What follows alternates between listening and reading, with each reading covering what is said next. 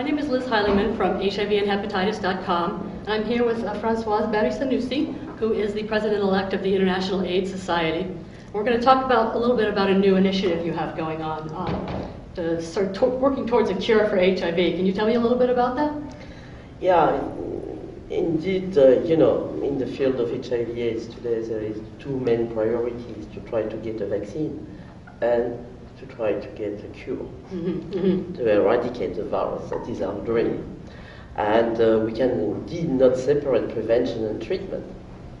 So HIV vaccine research, there is already an alliance at international level to try to improve collaboration and effort also to develop an HIV vaccine. In the field of HIV cure, It's very new.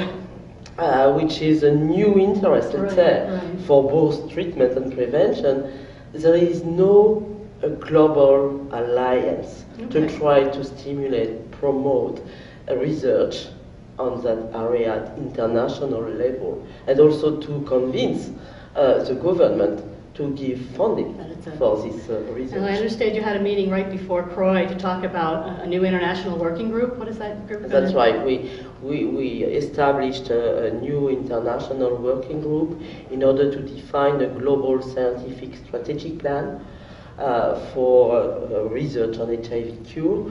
And we also initiate an advisory board in order to define the global scientific strategy, but to inform in parallel the founders, the communities, representative of countries from developing countries on what is going on the development of this scientific strategy globally.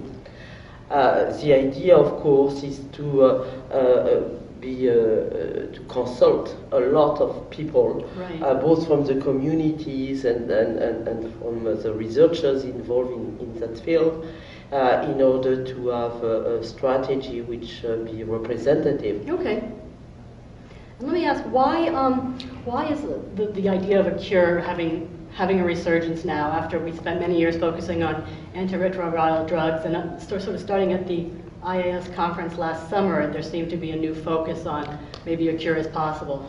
It's a new focus for different reasons, I would say. First of all, probably the fact that scientifically we know that there are some very few patients, we call them elite controllers, that are able to control very efficiently their virus and remain undetectable without any antiretroviral treatment.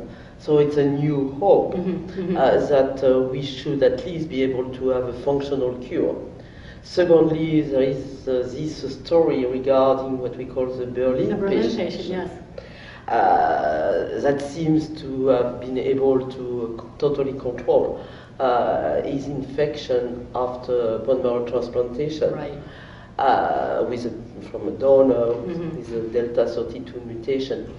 So there is some, let's say, evidences that we should be successful at least to develop a functional cure.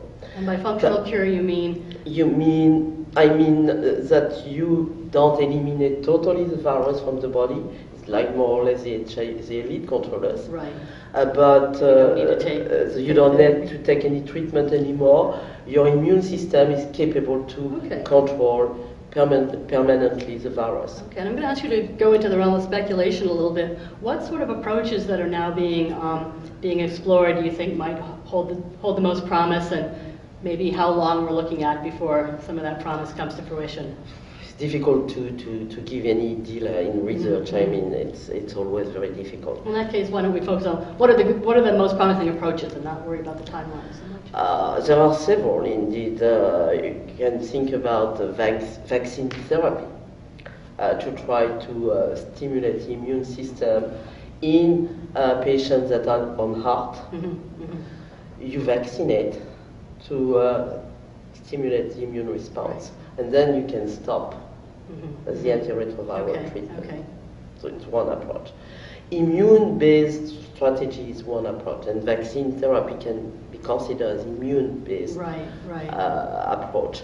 Other approaches that are already starting as well is to have molecules, new drugs that will be able to rescue the virus in latently infected cells, because we have more and more information from basic science about the mechanism which are responsible for latency into the cells. And according to this mechanism, there's been already some design of drug that should be able to induce the transcription, which is blocked in the latently infected cells. So the idea is there is once it's out into the body, you can... And then, of course, we need also to have data on clinical trial. Intensification of art, it's also one approach. The first data on clinical trial with intensification were not so promising. However, it was during chronic infection. You have to think, if you treat the patient very early, and if you intensify the treatment very early on, maybe we may have nice data. Okay, and one final question. There's been some presentations today about the zinc finger to delete the CCR5 from T cells, and further down the road maybe from stem cells.